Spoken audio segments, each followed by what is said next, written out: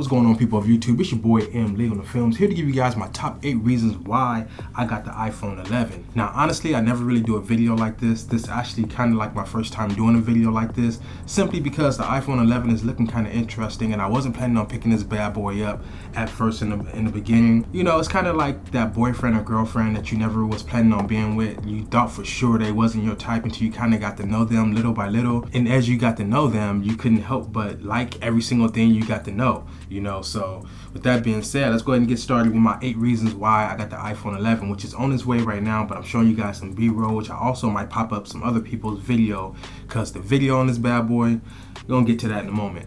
So none of these are in any particular order. I just wrote them down. I'm just going to read them as I wrote them. And the first one could be pretty much the only thing I have to say. That can be the whole video right there. And that's the whole fact that my current iPhone is 2 to 3 generations behind. I got the iPhone 8, not even the 8 Plus, just the 8, you know. So that alone right there is a reason to upgrade to the iPhone 11. Like, that's a no-brainer. All the videos that people have been making on YouTube talking about should you upgrade from the 10 to the 11, so it's a no-brainer when you're at the 8 to upgrade to the 11. But me personally, I like to stay a generation behind for a number of reasons, because I like to let everybody else be the guinea pig, and then by the time the next phone about to get ready to come out and get announced, I end up getting that last phone that just came out just a year ago for damn near half the price or even less than that. So, you know, when you're patient, you get the best deals. When you always feel like you gotta have the best things right away, that's when you pay the most money. So I didn't even watch any press conference about the iPhone 11. I didn't watch anything covering the iPhone 11.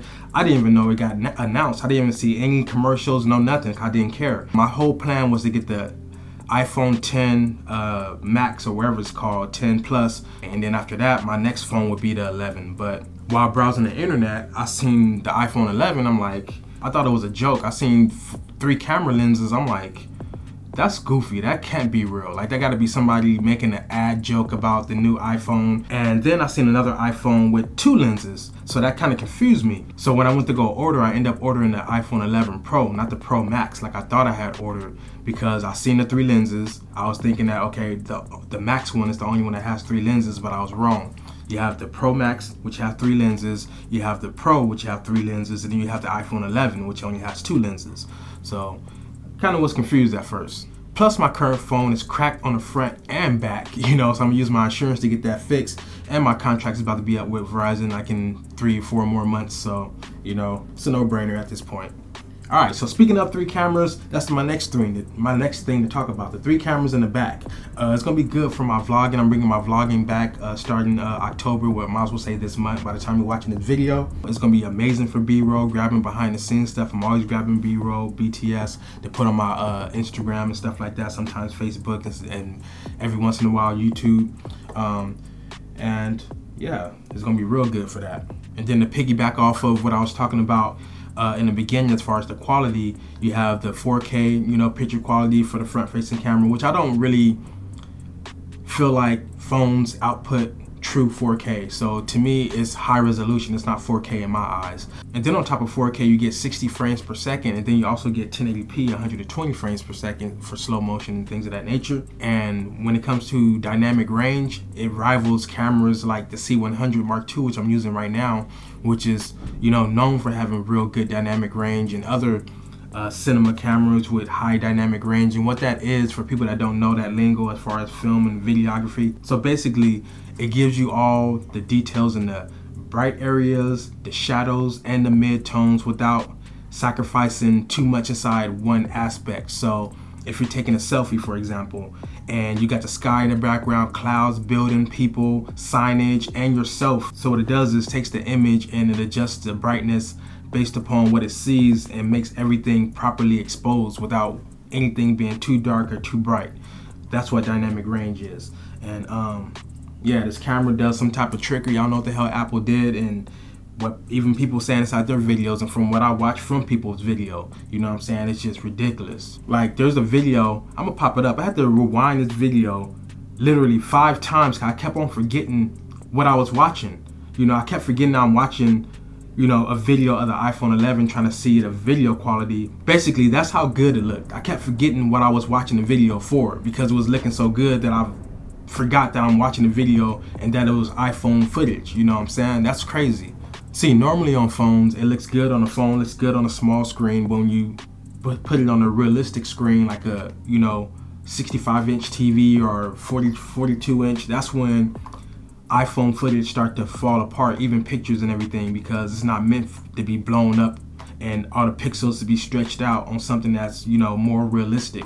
But when it comes to the phone, this quality inside this phone, man, it's crazy. So with the new iPhone, not only do you get amazing quality, those 3 lenses, you get that 14mm super wide angle, you get the regular, I think is what, 24mm, which is the regular focal length, and then you get that super zoom, or not super zoom, but it's like 50mm equivalent. It gives you a little bit of boost forward. And I kind of lately, the past 5 months, as I've been taking pictures, at times I've been noticing I've been wanting to get a little bit closer, but given my situation, I wasn't able to move closer. I won't see myself using it that much, but as far as the regular focal length and the super wide, most definitely I'll be getting some creative stuff with that and just some, real cool video and everything like that, so I can't wait. And then at number 3 is a concrete drop test I watched on YouTube, and that blew me away. So the guy, what he did was he was dropping the phone from different heights, both versions of the phone, the iPhone 11 Pro Max and the 11 Pro. He was dropping them from different heights or whatever, because the glass is known and advertised to be some of the strongest glass you can find on a phone. So inside the drop test, when he dropped it from waist height and shoulder height, I kind of figured that it was going to pass. I felt like it was going to have some type of marks on it, but it was going to pass ultimately. But when he did it, it passed with flying colors, and that alone was good enough for me. He didn't just drop it from one height and then went to the next height. He dropped them from 3 different angles, from the side, front, and then back, and then went to the next height. The phones did not crack at all until this dude stood on top of a ladder and held his hand up in the air and then dropped them down. That's what it took for these phones to finally crack, And who's gonna drop their phone from top of a ladder, multiple times? It took for him to drop it like 2 times, turn them different angles on top of the ladder for it to finally crack, So that alone, any other phone on the planet would have already cracked from just shoulder height. People talk stuff about iPhones, oh, they finally coming out with this, we've been had this. Okay, but patience. When you have patience, you're able to come out and do things correctly. Watch everybody else do things, what I'm saying? That's how I am. I'm a sniper. When I played football, I was a free safety. I like to watch and pay attention to how people do things. I'm very observant. So when I finally do it, I'm not copying nobody. I'm just doing it the best way I can based off of mistakes that other people made or things I can capitalize on and make it better in my aspect of doing it. At number 4, the color. That's another thing that kind of warmed up on me. I was gonna go with my my normal black color, but that green, I don't know what it is about that, and everybody was saying it too. Like, I was hoping that a lot of people didn't like the green color. I don't like everybody liking the same thing I like. So the way they did that color is amazing. The way it's like dark and it's like the way you have inside the light, it kind of like looks a certain type of, man, they did a good job with the way they do their little colors and stuff like that. Next up at number 5, this is the big one. Anybody that had the iPhone 8, I don't know if the 10 had this issue, but textured back. Now this phone has texture on the back. It's not all super glossy. I know I'm not the only person where I have my phone set down on something, and this is the reason why it's cracked. It's my first phone I ever had in my life where it's been cracked this long. And it's been cracked this badly.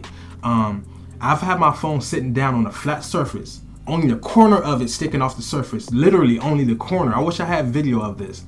And I literally watched my phone slide itself off the damn surface. Like, there's no way in the world something should be that damn smooth. I even showed my son, I thought I was tripping.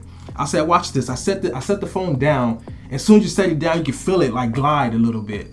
Next up, even though other iPhones has been water resistant and waterproof to a certain extent, this phone is also waterproof, and that's another thing I got on at number 6, up to 3 meters, and that's gonna come in handy. Going to water parks is just simply, out at the beach or something like that, get a little bit of splash, or you're taking pictures, something splash on you, a little bit of water splash up. Hey, no issues whatsoever. Boom, wipe it on off and continue going on about your business. So that's at number 6, waterproof, the water resistant. Number 7, battery life. You get 4 hours more, and they're talking about how much hours you get over the 10. I'm coming from the 8, so imagine how much I'm gonna feel. That's another reason why I stay a generation behind. So when I do finally upgrade, it feels like a natural, like a big ass difference, like a huge difference. Lastly, at number 8, people's genuine reaction to the phone inside their videos. Like, I never watch, it's been a long time since I watched a product come out and people all have the same reaction, all saying the same exact thing. And it's not them being a fanboy, it's not them hopping on the bandwagon, it's them literally being surprised, like, wow, this phone is blowing me away. If you plan on getting it, get it, because it's amazing. Like, these are people, even some people had even mentioned inside their video, like, oh, I don't really even give phones that much props and stuff like that, but this phone is amazing. So that's gonna end my video. I might also put a first impressions video clip inside this video clip as well, giving you guys just my first thoughts of just how the phone feels. I heard that it's a little bit thicker, a little bit heavier, a little bit, which I don't mind. You know, got a little bit of heft to it. So with that being said, thank you guys for watching this video. And if you're new, thumbs up. If you're a regular, well, if you're new, subscribe. If you're a regular, thumbs up. And thank you guys for watching. Your boy M Lee, and I'm out. Peace.